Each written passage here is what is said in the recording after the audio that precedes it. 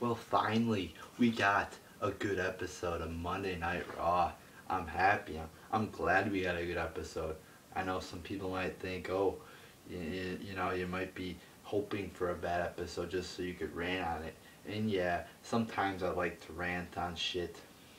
But I'm truly hoping every Monday night there would be this good a show every single fucking night.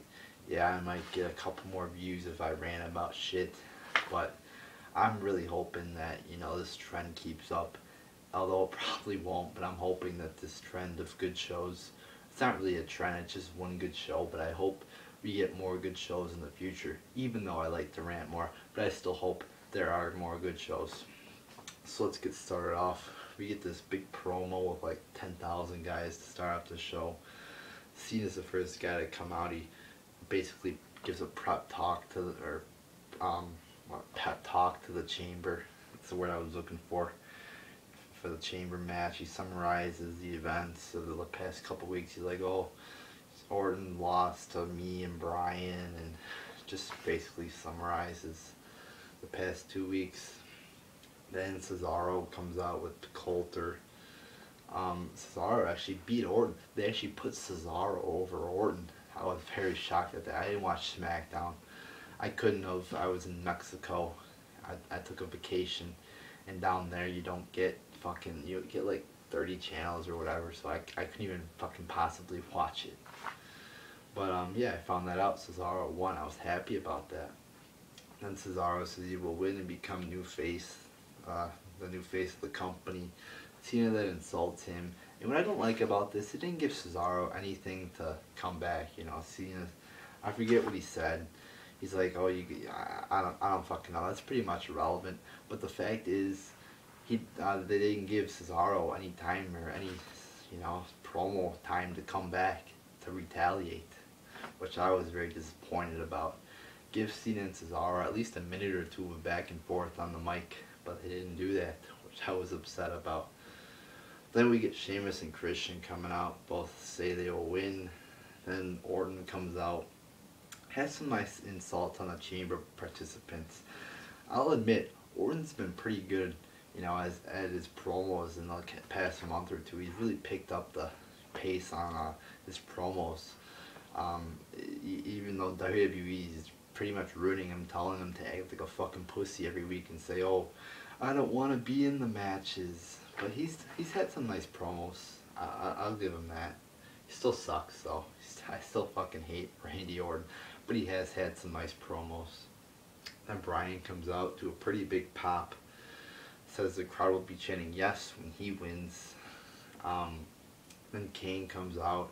Says he's in charge to rectify his mistakes he's made over the past, in the past.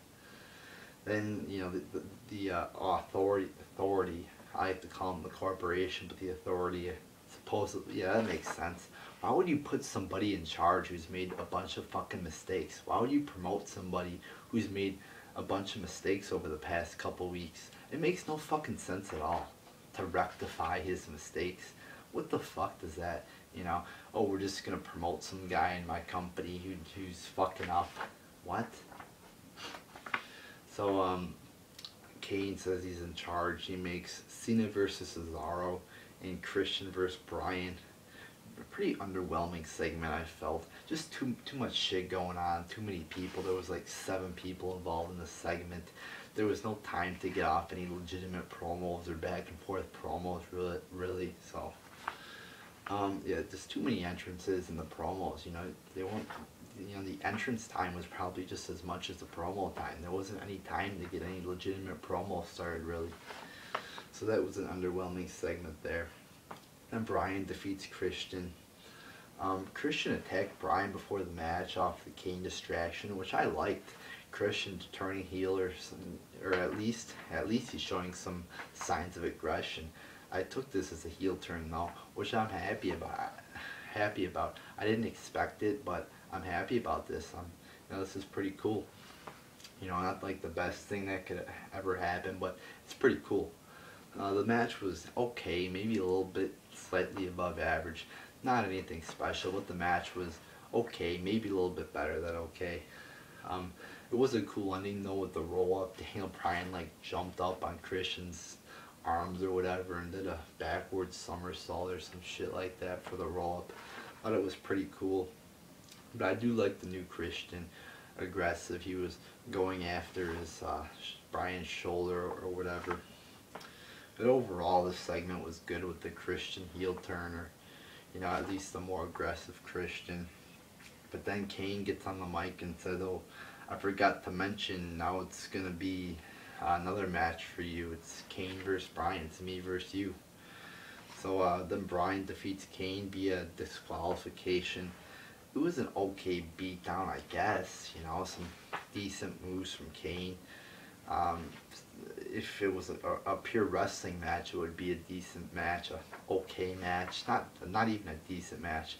The moves from Kane, it was a slow match, but the moves from Kane, some alright power moves that were involved in that match. But if he really wanted to hurt him, which that's the impression I got, Kane wanted to hurt Bryan, make sure he wasn't, 100% for the chamber match. Why wouldn't he get out a chair? Why wouldn't he put him through a table? Why wouldn't he do everything he could to make sure he wouldn't make it to the chamber? He didn't fucking use any weapons or at all. He didn't put him through any tables. He didn't use any chairs. So it's very PG, this beatdown and this mentality that Kane has, this big demonic monster from hell. Not even using a table or chair. Doesn't make any sense. Then we get the Shield backstage. They tease dissension again. It's like, come on. This has been going on for too long now. Break them up. This dissension bullshit's been going on for like 4 or 5 months or a couple months. It's like, ugh, it's just getting tired of it. It's happening every week. It's like, it's repetitive bullshit. Just break them up. If you're gonna break them up, don't drag it out. All right. Maybe put in a month or 2 of dissension, tease a breakup and then do it. But this is just getting too long now, alright? I'm just getting bored of the dissension bullshit. It was a good promo though from Ambrose on the Wyatts. He says the Wyatts are an illusion and they are real. He's talking about the Shield is real, obviously. But then at the end they sort of show the Shield is united. So, I think they're showing that, like, in times of hard, when the going gets tough, that the Shield are united and they will stay together. Or, that's what I got from this anyway. Then we get Fandango defeating Santino. And holy shit, was this a bunch of bullshit. What I got from this is it's like fucking kindergarten. Like, for Santino, this is like playtime or whatever. He just waltzes right down into the ring and does whatever he wants, acts like this is, playtime in kindergarten or some shit like that. So, what happened during the match? Well, I wrote it down. Santino is leaning in to kiss Emma. I'm very fucking pissed off what they're doing with Emma. Just making her a fucking sidekick of fucking Santino, fucking Morella. Another dancer, that's all we fucking need on the roster. Another fucking dancer. So Santino is leaning in to kiss Emma, and Emma's leaning in. Why is Emma stooping down to the levels of kissing fucking Santino Morella? Holy fucking shit. Are they trying to portray her as a fucking slut? Emma is gonna stoop to the level of kissing Santino. Holy fucking shit. Just a bullshit little match here with a bunch of bullshit in between. It fucking sucked. Oh, and to make matters worse, Fandango wins on a fucking suplex. Yeah, what a great ending that was. Fucking 0 stars for this fucking segment. Then we get Roman Reigns defeating Mark Henry. I don't think I mentioned this in my last Raw review, but I wanted to mention this. Why is Henry back so fast? I think it was December 30th. Yeah, I'm pretty sure that was the episode he was injured.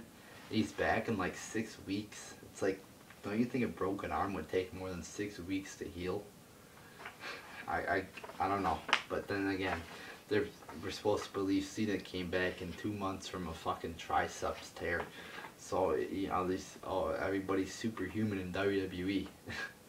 But, I just wanted to bring that up because it just doesn't make any sense to me. A broken arm and you're back in 6 weeks? No, that's not how it fucking works. Okay at best.